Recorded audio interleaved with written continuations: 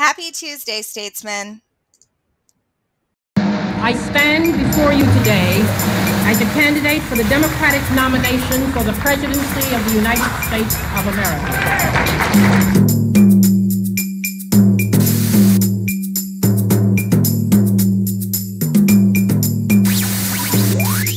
Shirley Anita St. Hill was born on November 30th, 1924 in Brooklyn, New York.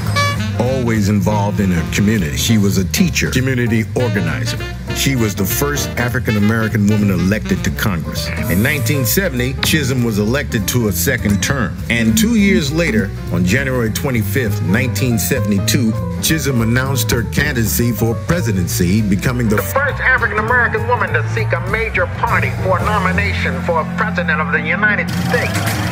I am the candidate of the people of America. She ran on a campaign slogan, unbought and unbossed. And who would think to boss around Shirley? Chisholm did not win the nomination, but she garnered 151 of the delegates' votes. Chisholm served in the House of Representatives until she retired in 1982. We must honor and remember the remarkable achievements of Shirley Chisholm. Freedom fighter, activist. Before there was a Barack teacher, or Hillary, leader of the women's movement, there was Shirley. Congratulations to all of the students who successfully completed the Webster Winter Reading Challenge, and a special congratulations to the grand prize winner, Lydia U. Rice. All participants should stop by the library to pick up their prizes. Don't forget how to play the Money Jar Challenge to see one of your favorite or least favorite teachers take a freezing winter plunge. Silver coins are negative and pennies and cash are positive. So to guarantee that your teacher doesn't take the plunge, put lots of silver coins into their buckets. Put pennies and cash into the buckets of the teachers you want to see plunge. Missouri State University has an exciting opportunity to offer any students interested in becoming teachers.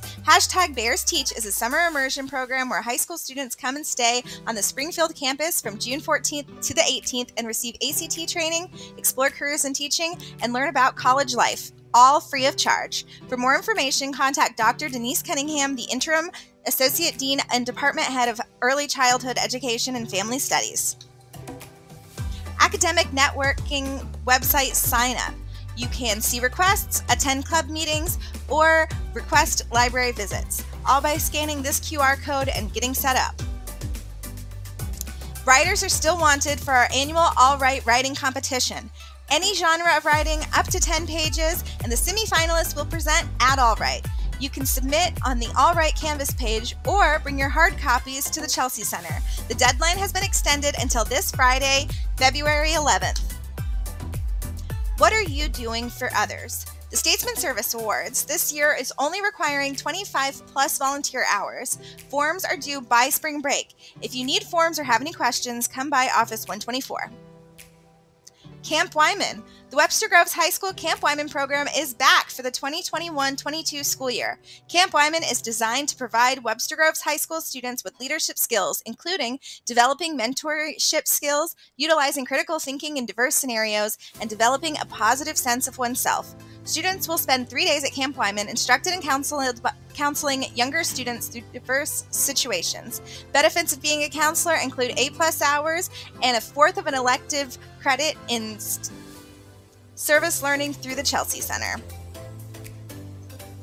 Are you interested in A+ hours? Consider volunteering for the Adventure Club, the after-school program provided by the Webster Groves Elementary Schools. If you're interested in learning more about the opportunity, come visit the Chelsea Center. Clubs and teams meeting today. Art Club, Scholar Bowl, and State Spots robotics team will all meet after school today. Tomorrow morning, there's a Tri-M meeting in the choir room and student council in the PV Commons. And that's it. Have a wonderful rest of your day, statesmen.